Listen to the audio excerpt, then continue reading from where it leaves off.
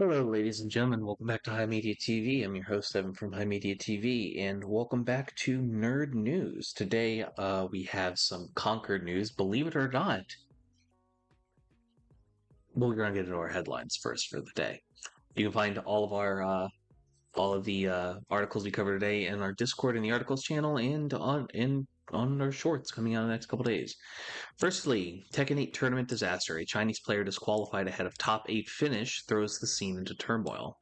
A new report finds that GTA players to be less smart than other gamers.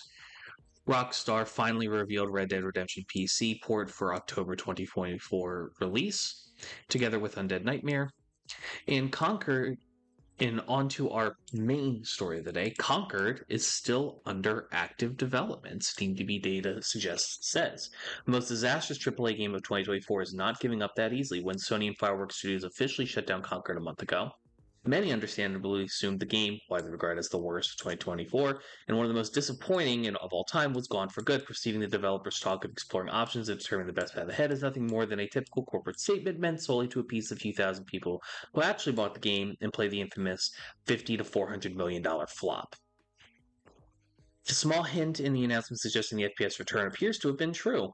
Concord is indeed been slowly crawling its way back to market. According to the latest finding on the game's SteamDB page, Concord has been receiving back-end updates daily since September 29th, with the latest changelist submitted on October 8th around 2 p.m. UTC. While it's impossible to determine exactly what these changes involve or what aspects Firewalk will be working on, it's clear that the game project, though officially retired, it's not entirely dead, and one day could make a comeback. Hopefully as a free-to-play title that would have been taken into account the community's feedback and revamped its uninspired gameplay, boring maps, and safe art design.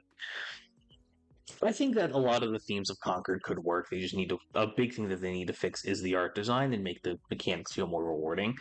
I think the flop of Concord is very funny, and if they're actually genuinely able to get this going and do it properly, I don't see any problem with that. More power to the developers, and fingers crossed that they're actually able to do it. I don't know. We'll see what ends up happening. But, I'm not putting a whole bunch of stock in their ability to actually bring Concord back, nor do I think people would actually be particularly interested in Concord coming back, but we'll see what ends up happening. Hey, thanks for watching.